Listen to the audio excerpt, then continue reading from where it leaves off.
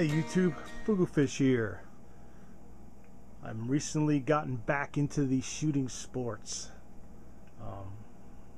As everybody knows, our Second Amendment rights are always in jeopardy, and more so within the last few months. So it's rekindled my interest in shooting sports. As part of that, I started purchasing firearms again. I got concealed carry permit, joined the NRA, started writing my representatives because I realized how fragile these rights are and how they would love to take them away from us. So one of the guns in front of me right here today is a Ruger 1022. Been around a long time, I think longer than I've been around, but I never owned one before. I have several other 22 rifles, Marlin Model 60, Winchester 1906, Marlin 780, but I never had a 1022. So some friends of mine were purchasing 1022s, and I just happened to walk into my local Walmart.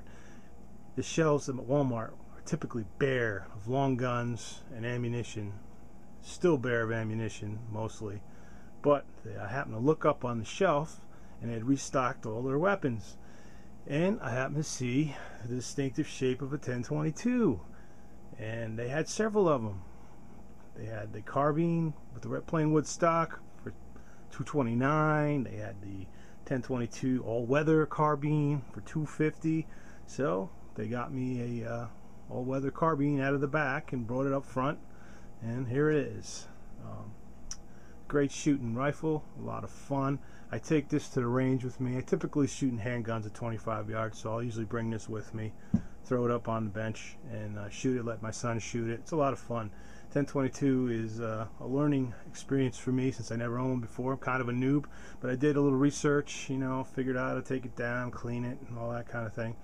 So, I've done some modifications to it recently. So, we'll go into that in a second. So, it's a lot of fun. If you can find 22 ammo, I've been pretty successful getting 22 ammo. Using my vast internet skills, following forum threads, using Gunbot. I try to get bricks of 22 at pretty crazy prices. Alright, I've paid $50 for a brick because that's all I could find. If you watch Cabela's, sometimes you can get bricks of name brand, good stuff, CCI, for less than $40 shipped. So I try to keep my 22 ammo in stock because I also bought a Smith & Wesson M&P 22.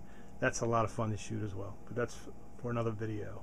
So here I am, 1022 noob. Alright, great shooting little rifle. I did do some modifications to it.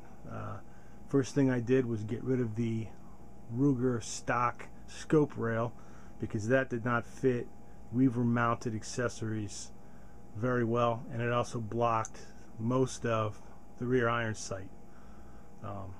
So that went away. I went on Amazon, and they have quite a few 1022 accessories, and I'm a Prime member, so I get free 2-day shipping on everything. So that's nice. So I found a UTG Picatinny rail for about $9 shipped. So I got that and some blue Loctite, and made it a fine, stable mounting platform. And if you know or don't know, you can mount Weaver style accessories on a Picatinny, but not the other way around. Alright, so it's got those nice wide slots, and I'm new to Picatinny style rails, so it's nice to be able to pop the red dot off, take it down, clean it, put the red dot back on the same slots, and have it keep zero. That's really nice. So I enjoy that. So that's what I did. I got the UTG rail, threw that on there, some Loctite. It's held up pretty good so far. And then I also got a Leapers 30mm red/green dot 1x, no magnification, 30mm objective. So it's got a nice big bright sight picture. I was able to sight it in, no issues. And it's great because, again, I shoot this at 25 yards, so I don't really need any magnification. Eventually I plan on taking this thing hunting, so I'll probably put at least a 4 power, maybe a 3x9 or something on there. But I'm an air gun shooter, and I use Leaper stuff on my air gun scopes and red dots and such, so I've had good experience with them in the past, and it's relatively low cost. I think that red dot there was 40 bucks. Okay, so about $50 into the optic system on the gun. Again, not that bad. All right. Also, on the front of the gun, I just added the Pro Mag barrel band. All right. Hold it up here. I don't know if it'll focus, but it's a billet aluminum barrel band, replacing the cheap plastic barrel band that was on there. It's also a Picatinny rail system as well. It's got a short piece of Picatinny on the bottom and one on the side, and also has a strap hole on the right side, the way I have it mounted currently. All right, and then I also picked up a UTG tactical OP-2 bipod. That was about $28 on Amazon. It's about 8 inches tall, so it clears the BX-25 no problem. All right, so puts the gun up in the air about 8 inches. So it's a fairly stable platform. Can't wait to take it back to the range. It's a lot of fun. Alright, we'll just do a little flyby here of the all-weather carbine. Better shot of the barrel band, so you can see the sling mount, short piece of Picatinny rail on the other side, and you can see how it mounts down here. It does mount with a single screw. It's an Allen head, comes with the Allen key. Alright. The bipod is very stable. Seems to be pretty good quality for the money. It does extend further, I think another 3-4 inches if you needed it to. But it's nice. I'm sure when I put it up on the bench, I'll get some nice tight groups. Even offhand, this thing shoots tight groups. Really nice. Really nice. Alright, just a little close-up of the Leapers 30mm. Leapers / UTG, I guess they're the same company. Alright. Single button battery in there. It's got 5 levels of illumination on both the red and the green side. Alright.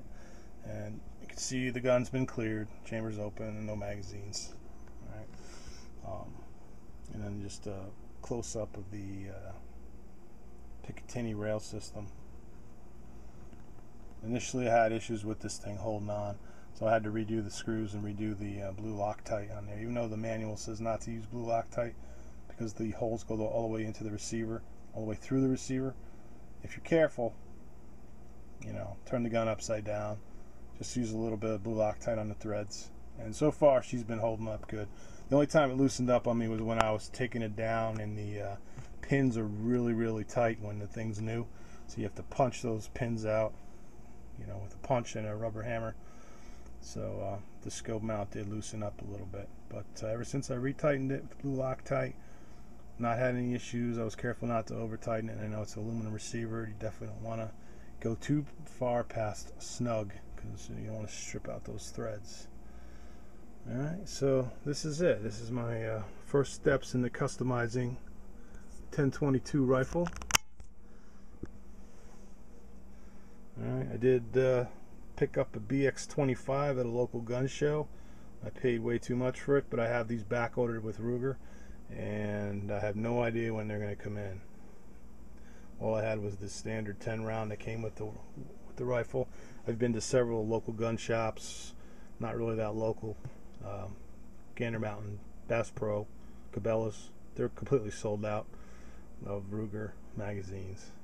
Alright, so for now, just have the 2, which is fine. Alright, because range has a 6-round limit, so I just keep them uploaded to 6 rounds when I shoot them anyway. So, and the BX-25 kind of gets in the way when you're shooting this thing offhand. Alright, that's it. This is my 1022 build, the way she sits today. You know, I'm not going to do too much more to it. I think I'm going to do a buffer for the recoil pin, take some of that ping out of it, and I might do a aftermarket bolt hold open, because everybody knows what a pain in the butt the release lever is and the catch to keep the bolt back. Alright, so that's it. There's my 1022. A lot of fun to shoot. Really enjoy it. And glad to be back in shooting sports and support the hobby and, you know, standing up for our Second Amendment rights, which the progressives would love to take away from us. So, be safe. Thanks for watching. Bye. Safety's on. It's my lovely assistant shooting the 1022 with the new bipod. 1X, red dot, target, 50 yards.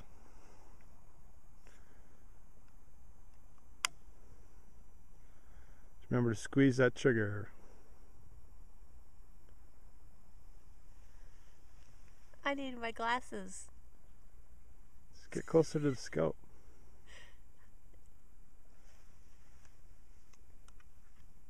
My protective glasses, I meant. Oh. That's true. Safety Okay. first. Alright, we have the safety glasses. Safety. We're good to go. Alright.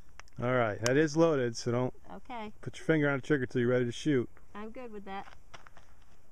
And just hold your breath and squeeze that trigger.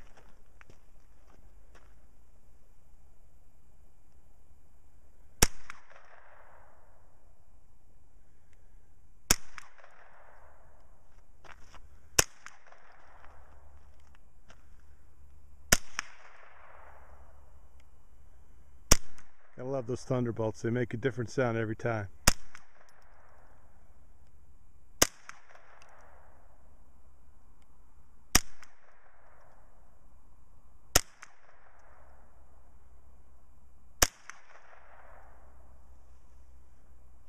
Keep going until it goes click. Okay.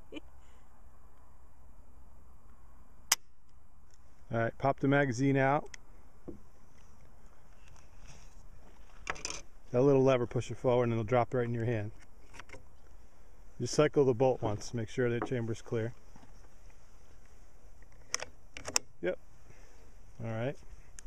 Let's go see how she did. We had a little confusion over where the target was. Which target was which, so gonna shoot another 6 at 50 yards.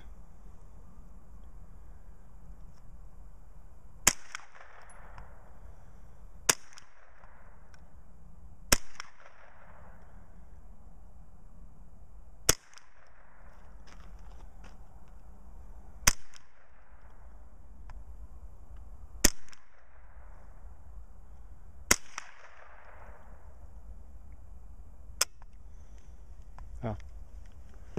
Alright, drop the magazine out. Yeah, that bolt doesn't stay open by itself. You have to press a lever. So, alright, safe. Let's go down and take a look. I can't count. I guess I put 7 in there. But, pretty good job. 1, 2, 3, 4, 5, 6, 7. So, nice. No bullseye. No bullseyes. Not this time. Oh, wait. Does that count as a bullseye? Yeah, actually it does. Okay. Yep. One bullseye. That must be the 7th shot, right on the bull. So, good job. Time to go home. Sun's going down. Yeah. Don't want to get a ticket at the range. No. Shooting after sundown.